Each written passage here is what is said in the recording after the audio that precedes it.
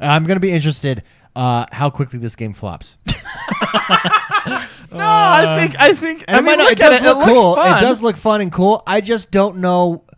Well, there's space for this type of game. This is what's going to be interesting. I'm excited for this game, and I will probably regardless play it because I like to give it a dabble in a little bit. But if the rumors are true about Hyperscape coming out during the conference or at the conference, which would be this weekend, I am playing that. I mean, I will say that game does look cool. That game is fun to watch. And if Hyperscape does it correctly, in the fact that they do cross save and cross progression, I could play it on the PC. I'm going to pull up Hyperscape. Can I make an argument here? And you guys, you guys are the shooter. Gods? Hero shooter. Oh, sorry. Hero shooter. Bow down to me. Yeah, you guys are really informed on the hero shooters primarily because you play Overwatch and you play it really big. Gods? I would argue that actually what makes Overwatch is that they're so good at creating lore around their characters, so I care about those characters or I want to know more about those characters, and that's what makes their hero shooter good.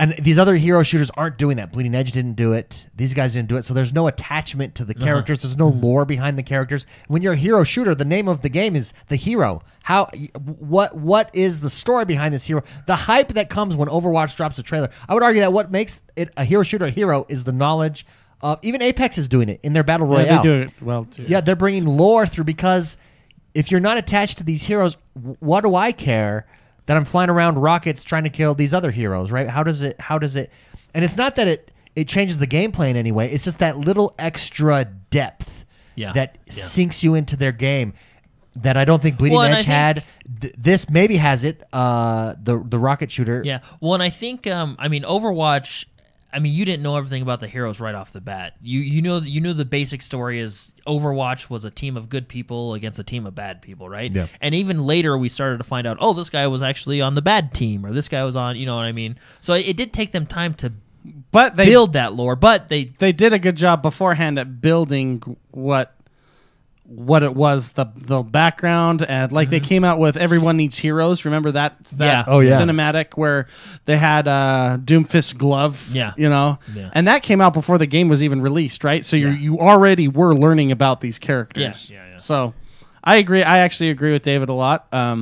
Ultimately, it's going to be gameplay, but at the same time, what's the icing on the cake that gets a lot of it's that hype. Next level depth. It makes you feel good about playing the characters you like. You know what I mean? But and I would say Bleeding Edge, you didn't have that with any. Didn't of have that characters. at all. Well, they had the cool factor. Like there was this definite they had cool an info factor screen about the heroes. Yeah, but there's no. I need more depth. Well, it gave their backstory. About the chicken lady. And but what Apex is doing is following that Overwatch model, and they are slowly dripping and leaking out constant lore. Like this whole season of Apex has been Loba focused on lore about Loba and Revenant and their battle together. Plus Loba does it to me. Yeah. Well, I think Apex... That's something that they have, too. Sex appeal. Oh, Loba. I think Apex and Overwatch do it in a more entertaining way, with cutscenes, videos, stuff like that. Whereas if you go into Bleeding Edge, the lore you get behind the characters is when you go to their bio screen and you read the paragraph about. You know what I mean? I think they do it. There's obviously lore there. We've all had grimoire cards. Yeah, we don't like those. That's what I'm saying. I think they do it in a more entertaining way, right? Yeah. Some people don't read books. Some people watch the movies. Yeah, you know that's So.